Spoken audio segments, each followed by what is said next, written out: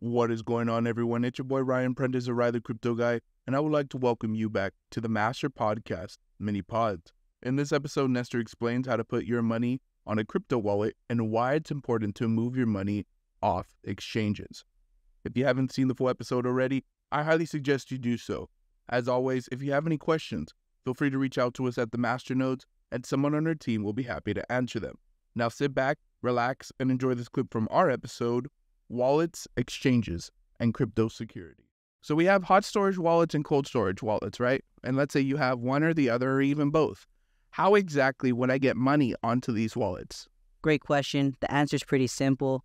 You can just buy it from an exchange. Exchanges are basically where you would exchange your US dollar for some type of cryptocurrency. You could even exchange cryptocurrencies within that exchange. You typically don't want to be doing all your transactions on this exchange. You don't want to be holding all your cryptocurrencies on this exchange either.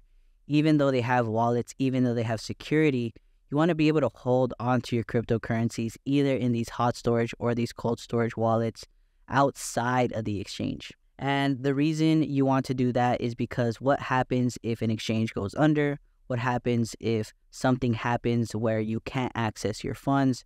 It's happened so many times where Coinbase is just like, hey, we're down for today. Too much good stuff, right? They can say whatever they want, right? And this is just not good, right? If I needed money right away, well, guess what? I'm done for, right? I can't do anything. So you want to be utilizing it sort of like an airport. You're not going to stay at an airport. You're going to get you're going to get there, and then you're going to leave to whatever destination. And that is going to be typically a hot storage wallet like Exodus or a cold storage wallet like Ledger. And they work pretty simply. They buy cryptocurrencies in bulk. They send them to your wallet if you buy them. And they just basically are that middleman between miners or stakers and people who want to purchase the cryptocurrency. Here at the Masternodes, we are not making any claims as to income you may earn. Before entering any agreement, please use caution and seek the advice of a professional advisor, such as attorney or financial advisor. Please ensure your own research is done before investing any money into the market.